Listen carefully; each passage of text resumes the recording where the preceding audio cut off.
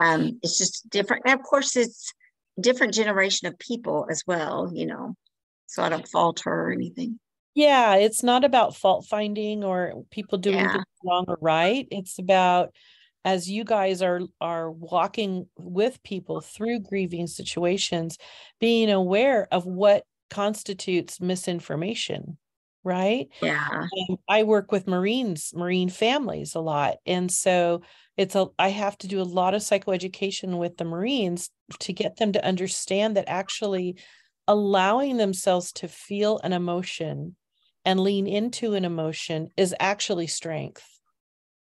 Being strong is not denying how you feel about something, right? Your daddy just died, you know, and it's like, I don't want to be strong. I want to fall apart. I want to Hmm. feel the depth of that loss. That's authentic. That's genuine. Being strong in terms of denying how we feel and not allowing other people to see us vulnerable is not necessarily strength. Right.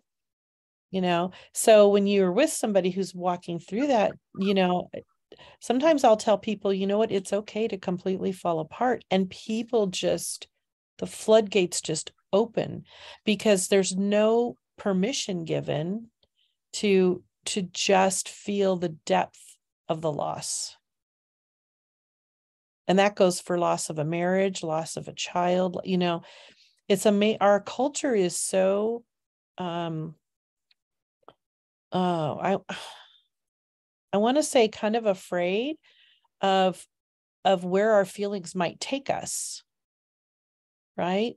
Almost like if the floodgates open, they might never close, right?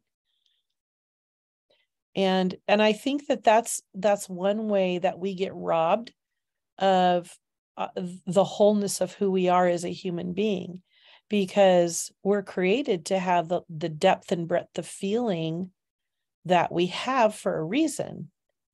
And I mean, I love the fact that one of the ways we describe God is love. God is love. I mean, at the very essence of who we are, even God is described as the most intense feeling, right? And I think many of us come from backgrounds where feelings were not valued, they were not welcomed, right? Because they were intimidated, kind of like what you're talking about, Susan. A feeling state was intimidating for a parent who didn't know how to manage or regulate their own feelings. And so all they really were left with was minimizing and sometimes even denying, right? And that doesn't make them horrible people. It just means that there was a limitation there that a lot of us are products of. And so it's important to change the narrative in our own minds, especially if we're doing grief work, that feelings are to be valued and welcomed and honored. And we need to help people move toward how they feel, regardless of how unmanageable it might feel.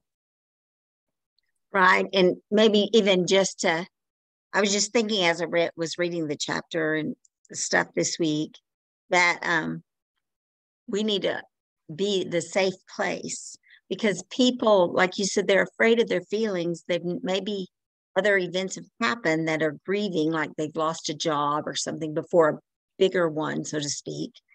And then they have these feelings, but they don't have a safe place to go to show them because they need to be strong for their family or whoever's told them that or whatever. Anyway, I just keep thinking about so many children when I worked in the school setting, how many changes happened. And our school that I was working in were very sensitive to kids that moved a lot and were transient. We had lots of foster kids. And so, a lot of change, a lot of movement going on in their lives. And we had kids living in the cars and, all that kind of stuff. And we're all taught to be very sensitive about that. But, all of this kind of stuff, they never dealt with those emotions those kids must be having. And so the kids acted out, and that's what they dealt with instead of these emotions. And I think even adults act out because they don't have a safe place to feel the emotions. Does that make sense? Absolutely. Absolutely. And the thing that's so interesting is that, we can deploy all the other coping mechanisms that we do to get through our life that we've learned from very young, whether it's all the STIRBs, keeping busy, whether it's making sense logically out of things that happen. And if we can just make enough logical sense out of something, then we learn not to feel something about it, because our heads, our cognitive ability has taken us so far, right? So my point is that the coping mechanisms that we implement, they only take us to a certain point. And then usually when there is significant loss, traumatic loss, none of those coping mechanisms work anymore. And so I call it the gift of grief, because really in the grieving process, you get the gift of yourself, because you're almost forced to deal with yourself emotionally in a way that maybe you've never had to. And that's why it's so important to have a safe place, because this is new for people and it's terrifying. And so we want to help people not feel like they have to be in fear, so that they can give themselves permission to feel what they feel. Now, the reason being able to feel what we feel is important is because we can't complete a loss until we're authentic and honest about how we feel. Right? So it's those elements are connected. So we cannot complete a loss until we're authentic and honest about how we feel. And in my case, with the loss of my marriage, I had to deal with a lot of intense anger, right? And I realized I had been angry from a very, very, very young age that didn't have anything to do with my marriage, right? My dad was pretty harsh when I was growing up, and I was pretty afraid of him. And so, and I never understood why I couldn't, if I got angry, I was sent to my room and told I could come out when I didn't feel angry anymore. But it was okay for them my dad to explode all over the place, and anger was okay for him. So I was very confused about the emotion of anger. So the reason I'm talking about this is because that thread kind of continued as I did my grief work in the loss of my marriage, because I could see that the anger was something I wasn't willing to own, and I wasn't willing to accept about myself, that I was angry. Right? I mean, you look at the outside, it's like, well, of course you're angry, right? But I couldn't allow myself to feel my anger because I was a Christian. It wasn't okay to feel angry. Somehow I was going to be less loving or less gracious if I allowed myself to be angry, right? So you can see how a lot of that misinformation kind of embeds itself as we do this work. And so it was important to go back. And that's, Brenda, that's why I asked you about which relationship to process, because really the relationship I ended up processing early on was the relationship with my dad. Because that was the foundational piece that I could be more authentic about. And once I was able to sort of complete that loss, and it was a loss of a hope, dream, or expectation with what I wished I would have had with a dad. Right. And it was very confusing because my dad was a great guy. He was always there. He, when he became a Christian, when I was in junior high, a lot of things changed about him, but still there was some injury there emotionally when I was a little girl that I wasn't able to move through. So I was able to process that loss of that hope, dream, or expectation that I wanted, the daddy that I wished I could have had. But it wasn't that he was a bad person. He just had limitations because of his own upbringing, right?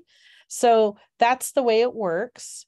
So we learn how to be gracious and loving, but that doesn't mean that we don't honestly take stock of the disappointments and the losses. We can do both. But I think sometimes we're so busy, we have our head down and we're just trying to do life, right? That we leave ourselves behind, right? And we kind of shatter into different pieces.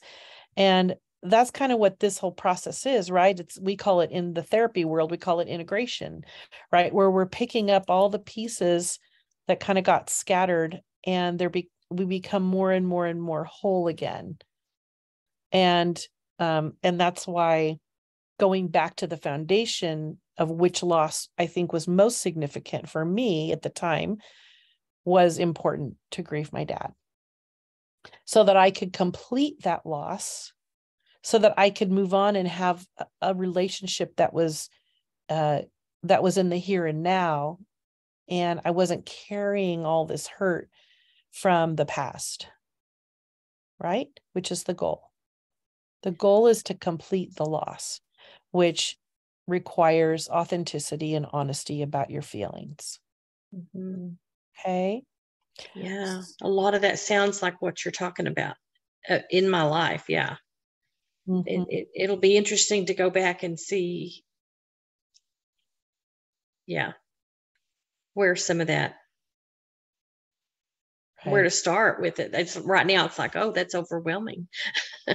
It is overwhelming. And I think that's why the loss history graph is so powerful, because it gives you a snapshot of the history of your losses in your life, right? And sometimes the loss history graph highlights, yep, that's the one I need to grieve, right? Like, like for you, Ron, the loss of your daughter, right? Yep, that's it. There's no question about it, right? But for others of us, depending on what it is you're grieving, it can be more deeply embedded. And so that's the thing you want to focus on. So the reason that I'm talking about this is because the next step is to look at your lost history graph and decide which loss is the most significant for you to process as we go into the next phase of what we're doing. Okay. And so the difference between the loss history graph, and then we're going to do another graph, it's called a relationship graph. Okay. So this is your relationship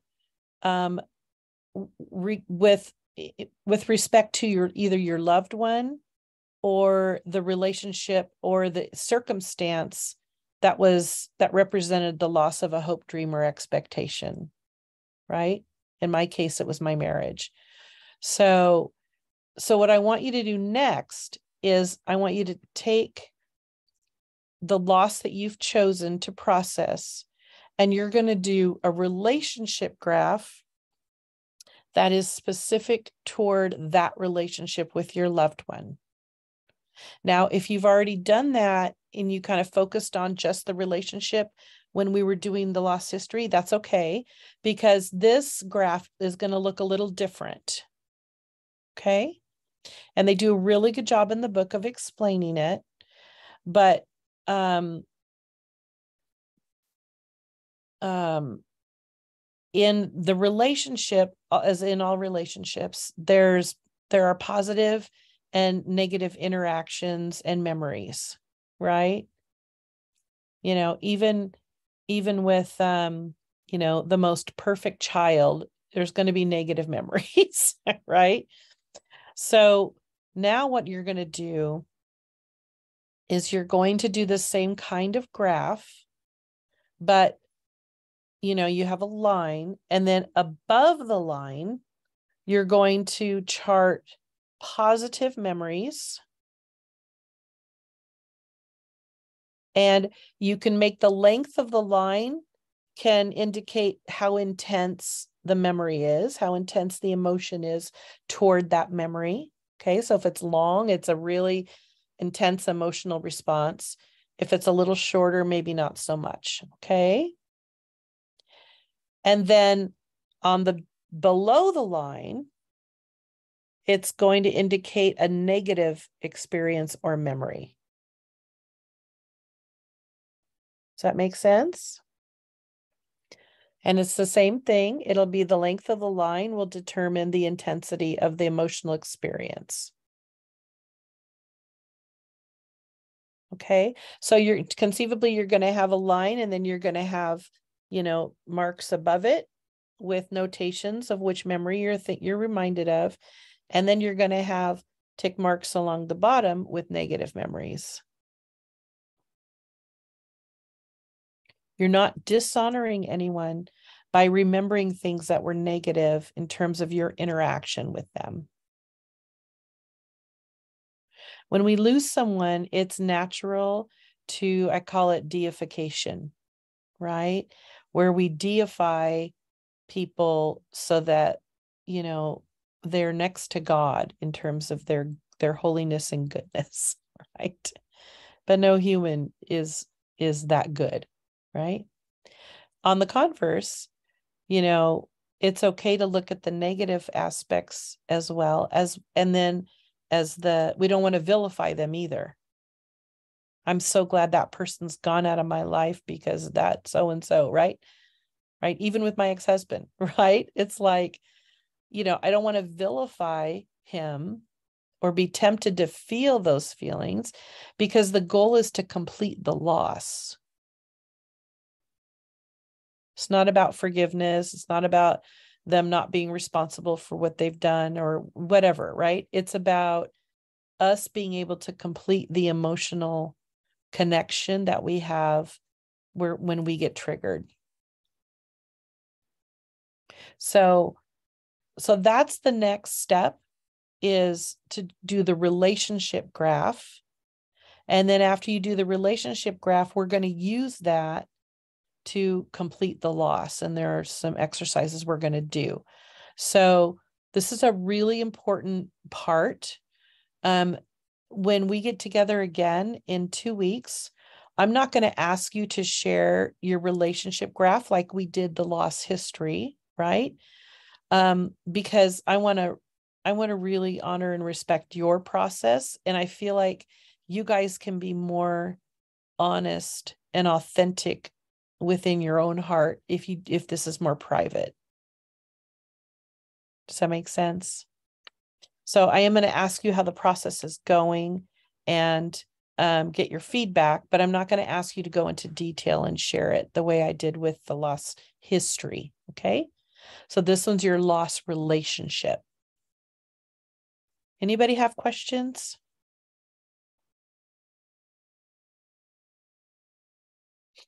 No? Okay. Good. I really want you guys to allow yourself to have as many memories for the positive and the negative as you can. Try to really spend some time on this, even if you set aside, an hour a day and work on it. Because what will happen is your brain will begin to feel more comfortable going there. And so it's going to be natural for you guys to have more and more memories to fill in between as things come up, because you're sort of priming the pump. And most loss is pretty traumatic. So when your brain feels comfortable going there, it's like sometimes the floodgates get opened and it's like, oh, I forgot about that. I forgot about that too, right? And so you have more and more memories that come up. The goal is to complete the relationship.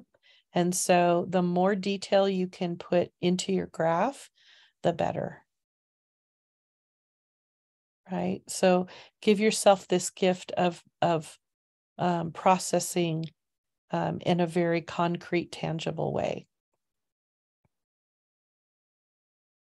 If you find yourself getting triggered, can anybody tell me when you start to get triggered in terms of your trauma, are you familiar with yourself to know when it's too much, like when something is too overwhelming for you? Like what happens?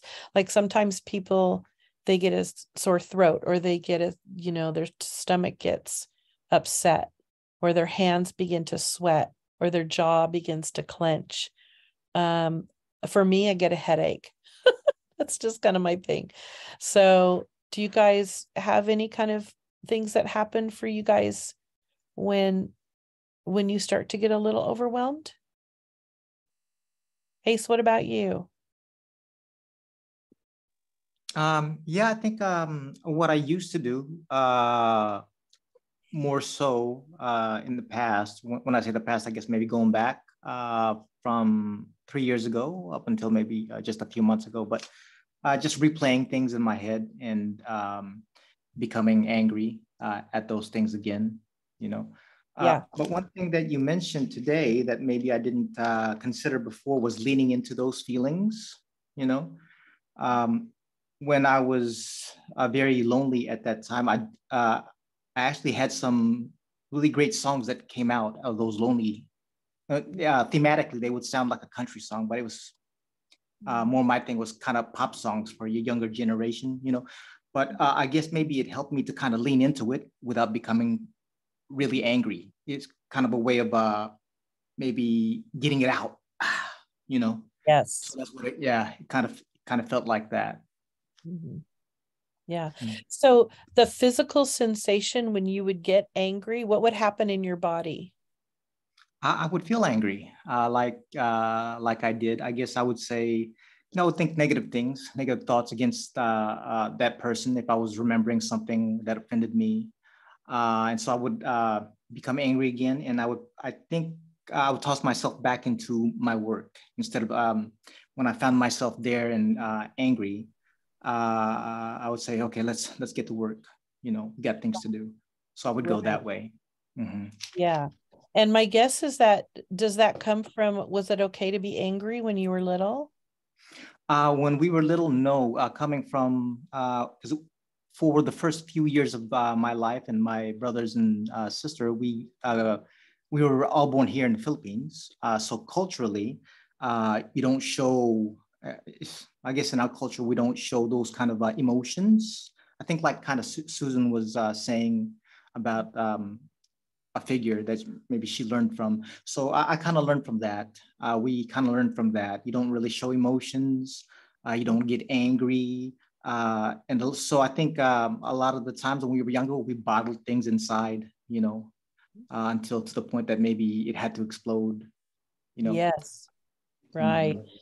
Yeah. So you can kind of see that thread, kind of like what I was sharing, right? Like, oh, anger's Mm-hmm. not okay. So I better just work harder or keep myself distracted because it's not okay to feel angry. And, Right. it's interesting. I feel like whenever we shame ourselves for feeling a certain way or avoid a certain thing, it's like we're really like missing out on really important parts of ourselves that need some attention. So, yeah. And so for you, it's like that perseverating, right? Like it's like it goes into your head and then it just gets on a loop for you. And it's hard for you to get out of that loop. So that for you is your signal that I'm overwhelmed. There's too much going on here. And so, yeah. So it's a cognitive process for you. Thanks for sharing that. Yeah. Yeah. Thank you. And I think part of that too, Ace, is like you're going in kind of that trauma mode. Remember, I talked about how you're flipping your lid, right? That fight, flight, or freeze part of your brain is taking over. And that's why it's perseverating. It's trying to find a solution to an unfair dynamic. And it just is going round and round and round, right? So the way to keep your brain, the way to find other solutions is to get your brain, the frontal lobe back online so that you can think clearly, right? And the way you do that is by deep breathing. Effectively deep breathing, not just deep breath, but slow, deep breaths, getting that heart rate down, and then your brain can come back online and it will stop this trauma response that's cycling. Yeah. Okay. Thank you. Appreciate that. Anybody else? What happens to you when you know you're overwhelmed emotionally? What about you, Ron?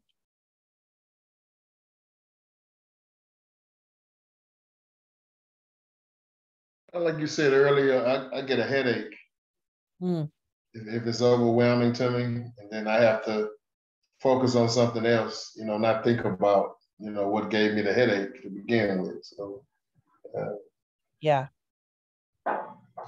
Yeah, that's my go-to. And it's funny because my husband always says, "Oh, there's something going on. You've got a headache." and, and it's interesting because when I went through the hardest time of my own trauma, it manifested in migraines. So it's the only time I've ever had migraines. But so I know for me that's definitely that's my indicator is when I get a headache, because you don't want it to go to a migraine. So yeah. Okay. All right. Anybody else? Cheryl, what about you?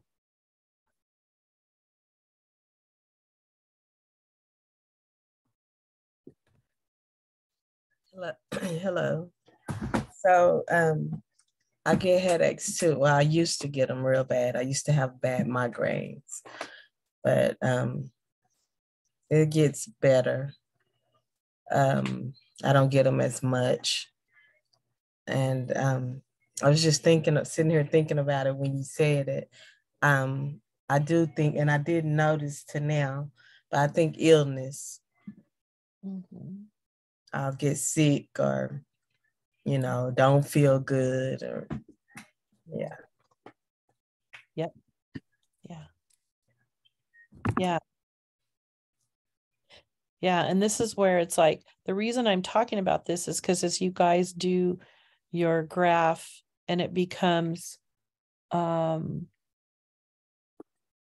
your brain begins to think of things that maybe you hadn't thought about in a really long time, I want you to pay attention to what your body is telling you, because I want you to do this, but I also want you to take care of yourselves. And I don't want you to push yourself to the point where you feel like your self-care is being compromised, right? So I want you to pay attention to what you're feeling as you're going through this process. And I want you to value that, right? This exercise is not about completing, a pen and paper exercise. This is about emotionally you being able to come out on the other side of something healthier and freeing up more space for yourself so that you can have more to give to yourself and other people. So, and then as you're learning how to do that, obviously you're going to be more equipped to help other people too, right? So self-care is vitally important in this process, because if you're not taking care of yourself, it's going to be really hard to be helpful to other people, because you want to be that model, you want to be that role model. And it's really hard to be grounded and present with someone when you're not taking good care of yourself, right? For a therapist, this is the thing they beat into you, like every single class that you take, self-care, self-care, self-care, because, if you're not taking care of yourself, you're not going to be much help to anybody else. And you're not going to bring that authentic, genuine part of who you are into the room, right? You're more than a warm body sitting across from that person that you're ministering to or you're holding up, right? And so it's only fair to them as well that they get the healthy, present, part of you that can really walk with them. But if you're depleted and just hanging on with your fingernails, right, emotionally, it's really, really hard to be helpful to other people. So I'm going to go ahead and do a check-in. Just I a second, Kathy. yeah, go Kathy, ahead. Uh-huh. Brenda Beasley had a question. Her hand was up. Oh, go ahead, Brenda. Yep. You go first. Oh, all I was going to do is just put some input on the question that you asked from the beginning. As for me, I get tired and sleepy all the time. That's when I know something is going on the inside. Mm-hmm. And so what I do is I'll go to sleep, but at the same time, I have to pray and ask God, what is it that's really bothering me right now? Yes. And so that's one of the things that I do. Yeah. Tired. I mean, I drag. I'm like, something's wrong. What's on my mind? What's eating at me right now? Right. Yeah. Yep. Yeah. I'm with you, Brenda. That's me too. I usually get tired and then I get a headache. So it's like, no, this isn't working, because I'm just as tempted to avoid stuff as anybody else. Yeah, for sure. Yeah. So check in with me, Brenda. Talk to me about how you're doing overall, and in like check in and let us know kind of where you feel like you're at with all of this. With my graph, if I be honest, I haven't put a whole lot of energy into it this week because I'm on vacation. Well, where are you? At home? I'm sitting here in Atlanta looking out at this beautiful view. Nice. Well, Yeah. that's the perfect self-care, intervention. That's awesome. Yeah, but I did look over it, and I didn't really come up with I looked at chapter 10. That's where I went to chapter 10, and I didn't really come up with anything just yet. Okay. As far as the graph is concerned, but I am going to go back over it and see if anything, triggers me or anything like that. Okay. And make sure when you do your graph, I think I know you came on, I'm not sure when you came in, but go back and listen to the recording, because this graph is a little different in terms of how we do it. So, with the positive memories on the top and then the negative on the bottom. So. Oh, I heard you. Oh, you did? Okay. Okay. Yeah, I was on. Oh, you were? Okay. All right. Awesome.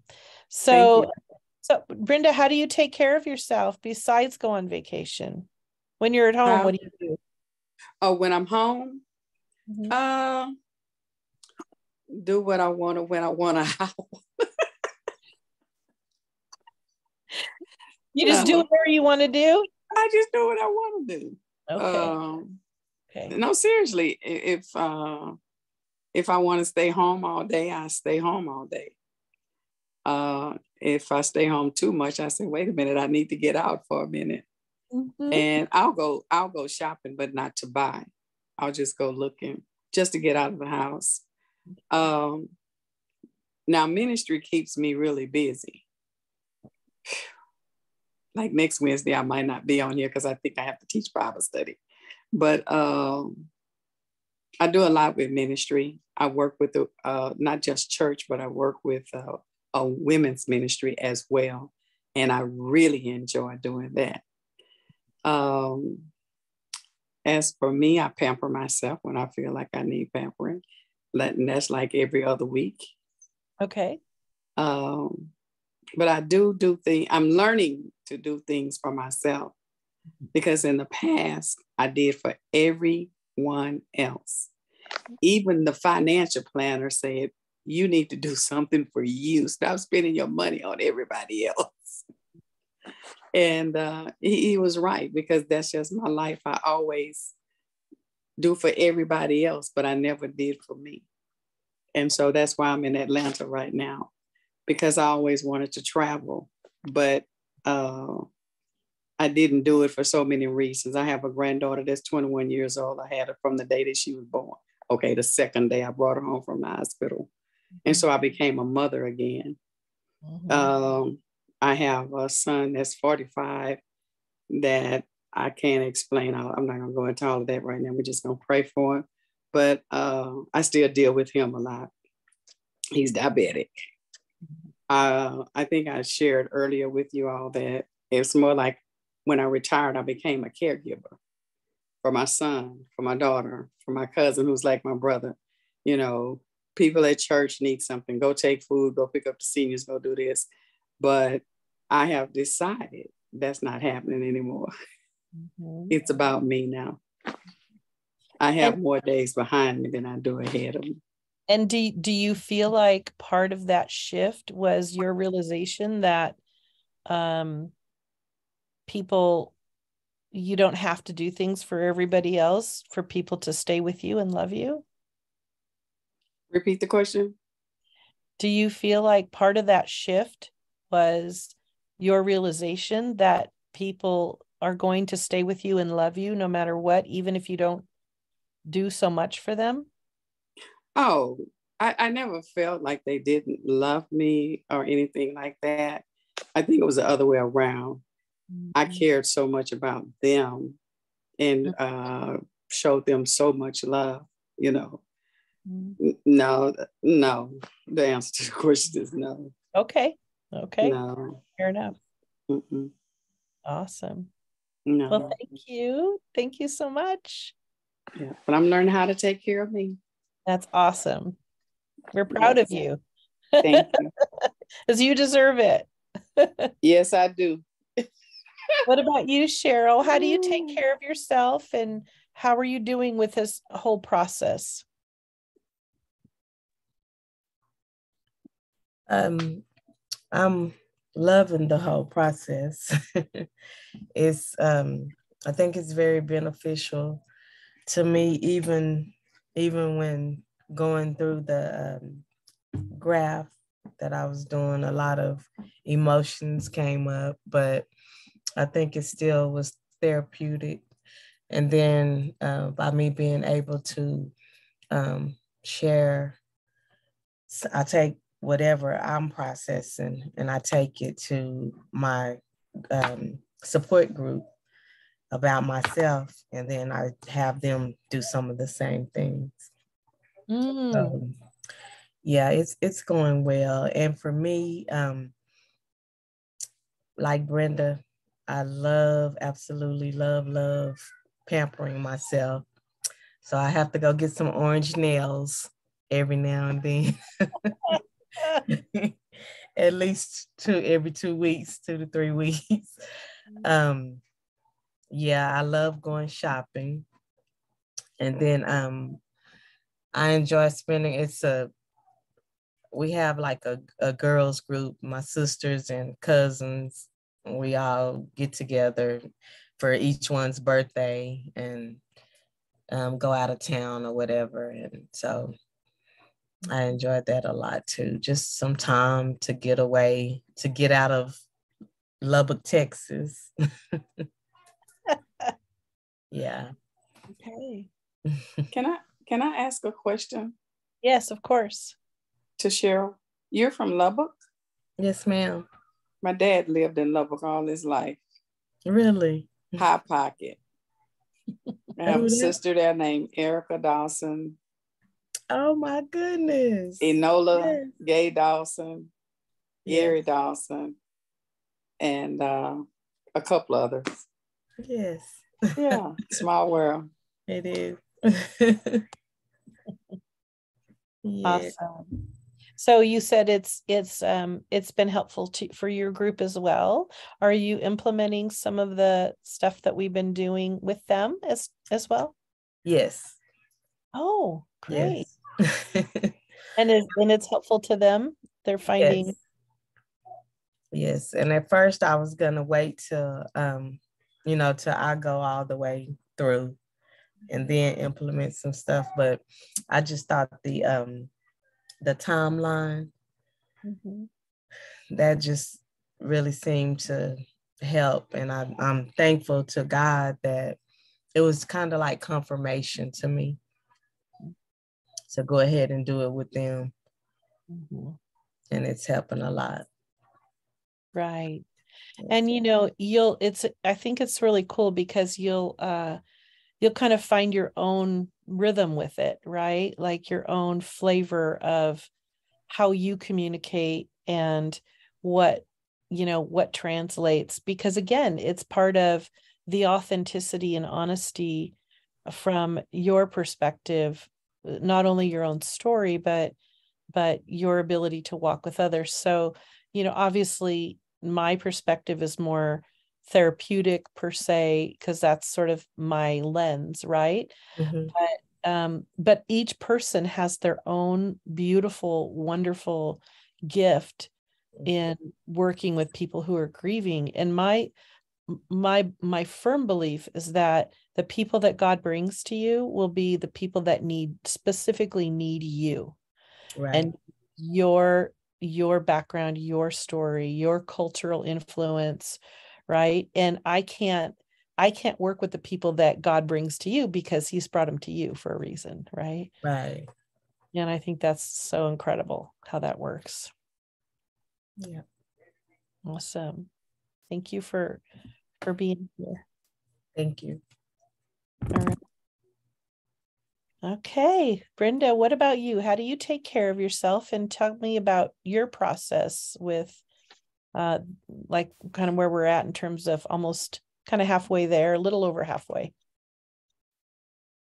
I kind of isolate sometimes. Good self-care. I try to get around people though, because I get out of the house and go around others and, get a different perspective going again. And sometimes I have my nails done. And sometimes I'll just go do a project, with the embroidery machine. And I wrote a note as far as this class to make the most of this class, because I don't feel like I've done that yet. I've allowed other things. And also we had tremendous wind for a couple of weeks and dirt in the air. And so allergies, I don't function well when the allergies are overwhelming. And so, yeah. So yeah, I want to do this because I really feel like this is a major thing, a wonderful way to deal with this. And I've shared it with a client, and she bought 3 books, and now she wants to give me 3 books so I can have, one for myself and others to share, because she thought a lot of it. And I kind of just freeze. I do more of the freeze than the fight or flight. And Brenda, it's interesting listening to you, right? Because I can hear that shame narrative even in the background of what you're talking about. Like somehow I'm not doing enough, or somehow I'm not taking advantage of this enough. Like kind of that, I can hear that narrative going on that's even in the background. And I want to encourage you that you're doing fine. You're doing enough. You're doing enough. This is not the type of work that you have to cross all your T's and dot all your I's, or read every single chapter or you're here, and you're, when you can be, and you've been here.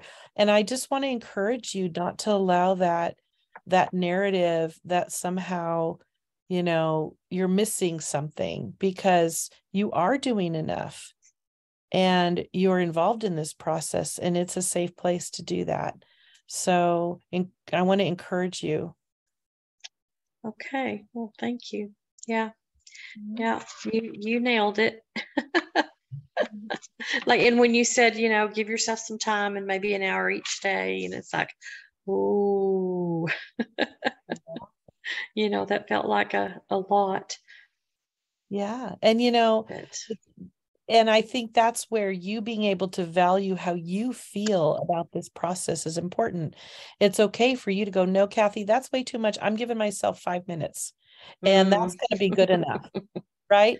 Not that somehow because you didn't follow some kind of protocol that somehow, you know, you're falling short, because that's not the case. That's just the narrative that's familiar to you. mhm. Yeah. Okay. Thank Yeah. you. Precious. Right. Susan, how do you take care of yourself? And tell me where you're at in terms of kind of halfway through this process. Well, I love to pamper myself and all those nails and hair and all those things. I'm a girly girl, even though I have a tomboy part of my life. I love all that girl stuff. I love shopping, all those things.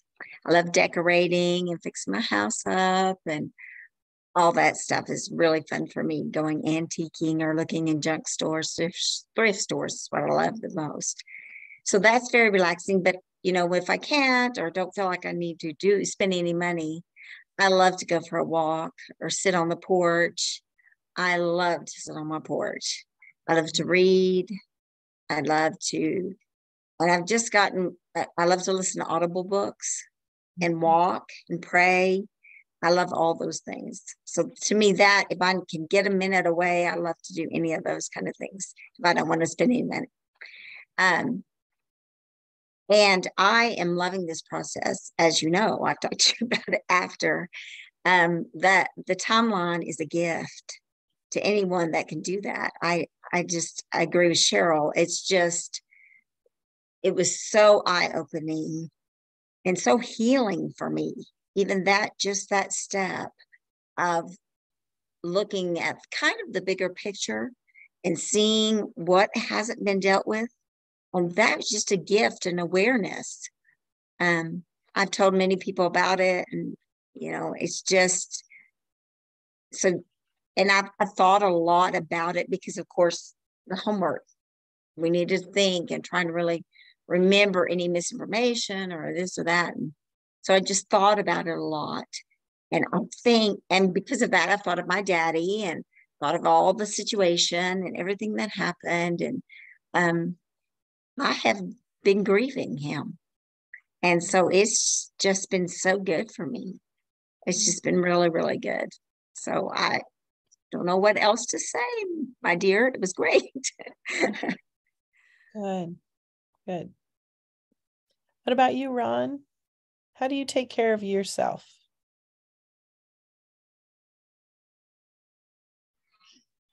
Well, one way is I like washing cars.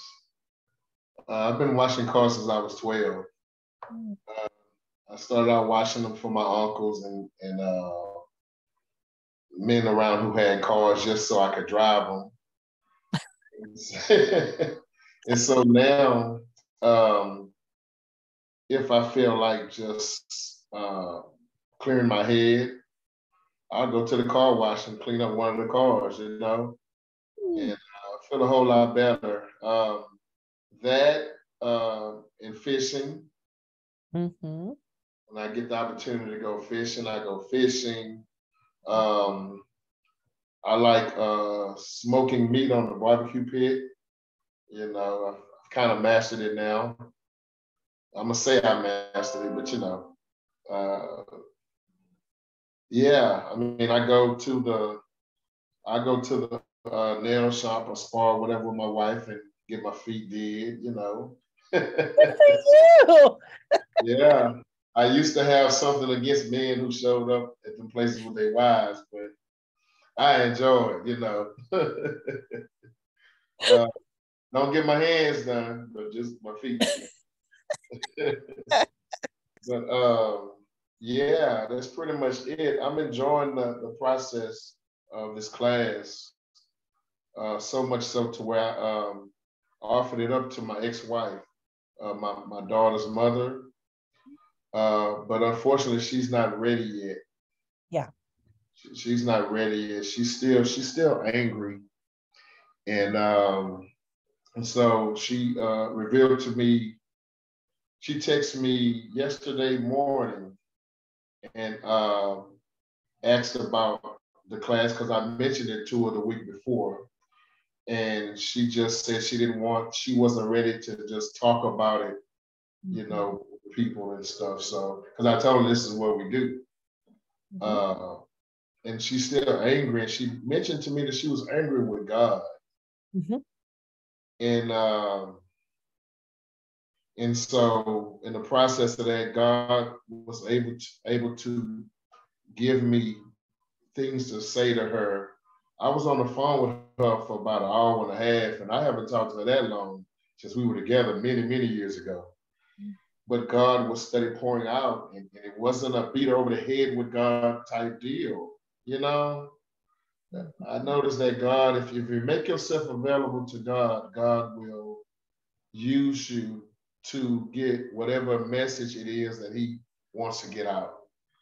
And he got the message out to her, and no, it was the day before. So yesterday, since my daughter didn't have either one of us as beneficiary on her bank account or her life insurance policy on her job, and my daughter's not married and doesn't have children, I was able to pick up my ex-wife and my daughter's little sister yesterday and take them while we went and got some papers notarized so that she can, you know, start the process of the bank, the money that's in the bank and the insurance policy.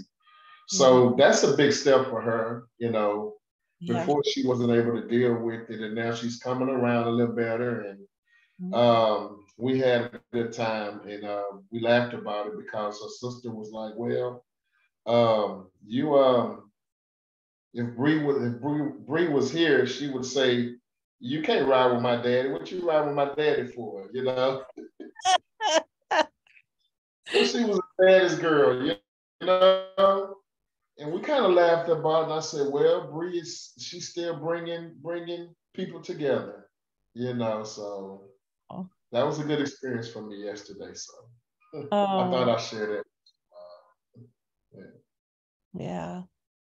Isn't that is so amazing how there can be restoration, you know, in something that's so horrible, you know. I mean, to see something positive come out of it. Amen. You know, I'm so glad you shared that. Yes. Thanks for allowing me to. My guess is nobody looks at you cross-eyed when you walk into the nail salon. Look, some of the Asians, some of the guys in there, the guy that owns the place or whatever, he'll make a joke and ask me, what color do I want my nails? I say, you're not touching my hands. Tell him orange. Yes. Look, I had to get some orange and get some purple. That's right. I might try that. That's so funny. So, Mike, what kind of car is your favorite car to drive? Right now, I have a 1977 Chevy Monte Carlo, and I probably shouldn't have gotten it, but I was told that if you're going to, because I'm trying to get into the classic car business. And so I was doing some research, and they said, get something that you enjoy.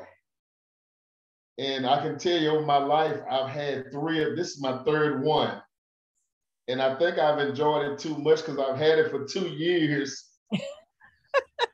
And I was supposed to have been selling the thing a year and a half ago. So what color is it?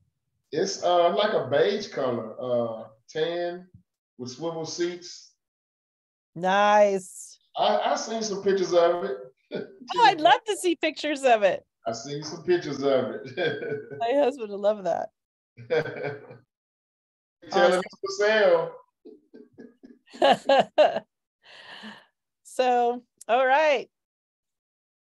Okay, Ace, what about you? How do you take care of yourself and Tell me where you're at with this process. I'm doing good so far. You know, I'm pleased with where I am. I'm feeling the healing coming in, and I think I'm just um, the opportunity to just be able to express it, get it out, helps a lot with the healing. You know. Yeah. But I guess coming from that place where I was before, that the attitude, especially over the pandemic, was to isolate myself and go into work.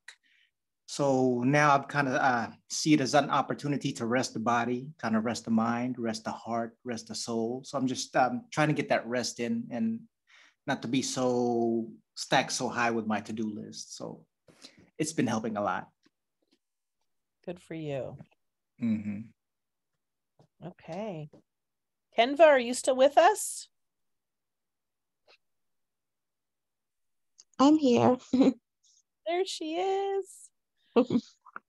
How are you doing with this process, and how do you take care of yourself? I like to pamper myself too. I don't really do my nails and stuff or go to the salon. I do my own hair, but I do like to do shopping and stuff like that, and just buy things that I'm interested in or things that I like for myself is one way to do it. The other thing I really like to do is to be in nature when I can. And now that spring is kind of here in the Houston area, it's much warmer than it is, I guess, in other parts of Texas right now. Today we had I think it was like in the 70s or so. So it was nice. And so in my backyard, one of the things I did to pamper myself was it's kind of like a hammock chair. And so I just like to sit in my hammock chair and sit in the yard and just relax. And that's one of the things I like to do. That's just relaxing to me.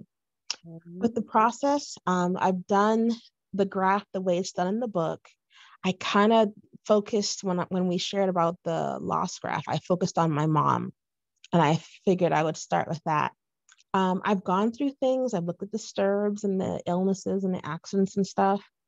And I'm not so sure if I'm feeling the way I'm supposed to feel. And I don't even know if there is a way that you're supposed to feel. There no, right? Okay. That's no. I mean, it's done me a lot of good. And this is very awkward to say because my mom's loss is probably one of the most painful losses of my life, but I almost feel like doing the graph is showing me that I am already starting to heal from it, kind of. Mm-hmm. And I wonder if that's why I feel like, well, should I be more emotional? Should I be crying? Should I? I don't know. It's kind of awkward to say that, but we did have some good times together, and I think that's kind of why I feel that way. I don't know. Mm-hmm. Yeah, I think that's why, at the front of the book, at the very beginning, it basically says each relationship is so unique, right? And it's possible that because you had the relationship you did with your mom, that you didn't feel like there was a lot of incomplete stuff going on, And yeah, so there is no way, no normal, right? It's everybody has their own experience with their lost relationship, and it's okay to feel whatever it is you feel, and we celebrate it. All right, thank you. Yeah, of course. Okay, is Kimberly with us? Yes, I'm here. Hey, Kimberly. Hello, how are you? I'm not very good with Zoom, so I can't really tell who's with us if there's no video. Mm-hmm. But fine. I saw you were on earlier. So yes. Tell me, how do you take care of you, and tell me a little bit about this process for you. The process is going very well. I'm taking a lot of the information that I am using to heal myself back to my kids so that I'm able to be with them authentically, like when I'm talking to them about their grief, because I do work with kids and kind of like what you said earlier, when I'm able to process my feelings and get through all of this, I can show up better in the room for them. So this is really, really helping me to kind of slow down and think and process myself so that I can offer myself better to them. So I am really, really, really enjoying it. Everything that we talk about has been applying to me, and I can see my circle like coming around to where I can eventually, like you say, complete it. So I'm enjoying the process because it's making me a better counselor, for the kids and just for anyone that I come in contact with.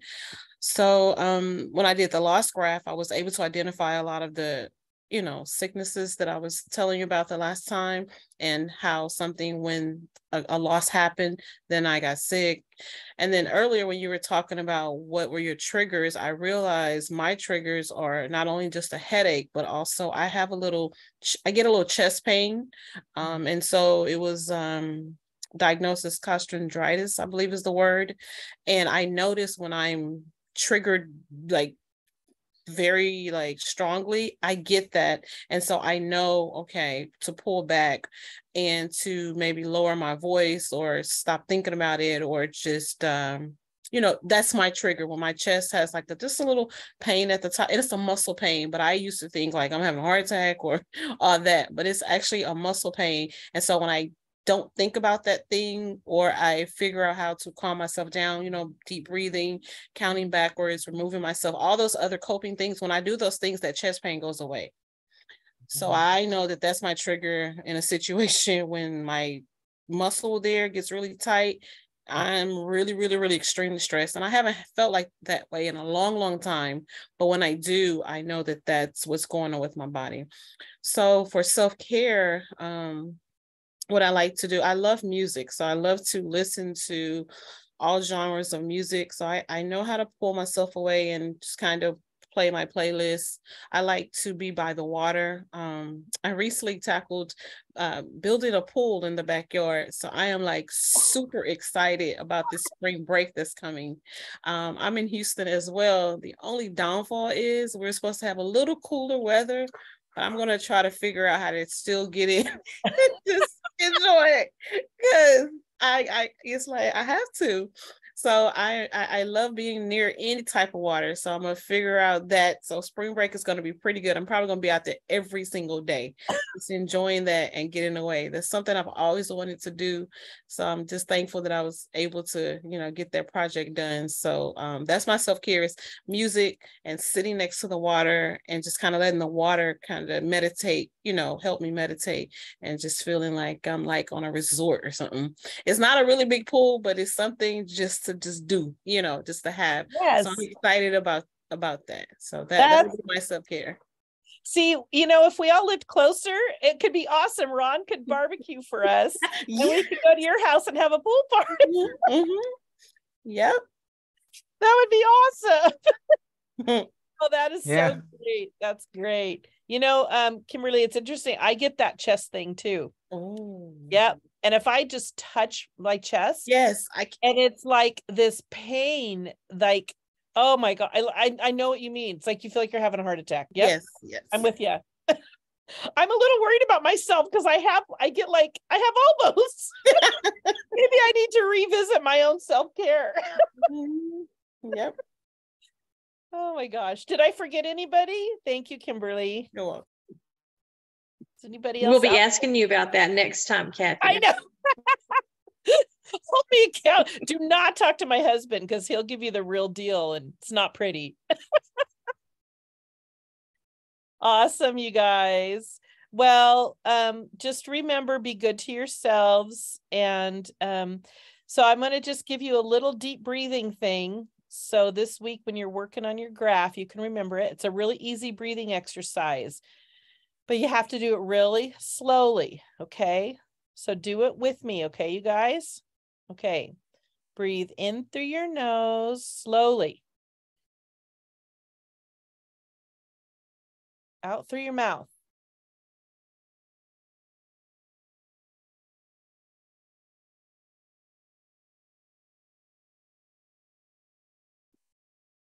In through your mouth.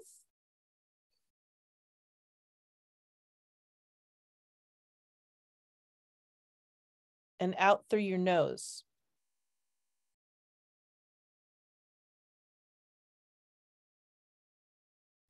In through your nose.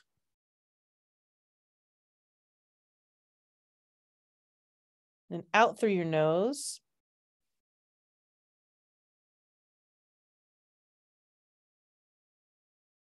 And in through your mouth.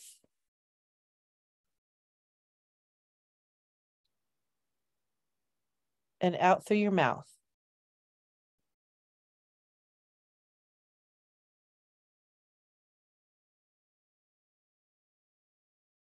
Good job. Yeah, it's a good one to remember. Nose, mouth, mouth, nose, nose, nose, mouth, mouth. Okay, the key is do it slowly. All right, you guys, have a good 2 weeks and we'll see you not next Wednesday, but the week after. Oh, that's so cool. Wow. Man. I sent the link to you, Kathy. I have it on classiccars.com, so there's more pictures on there. That's awesome. That's so cool. All right, guys. Have a great 2 weeks. Be good to yourself. Bye. Bye. Bye, Thank you. Kathy. I'll talk to you later. Bye. Okay. Bye, Susan. Thank you. Bye, Thank guys. you. Bye. Enjoy.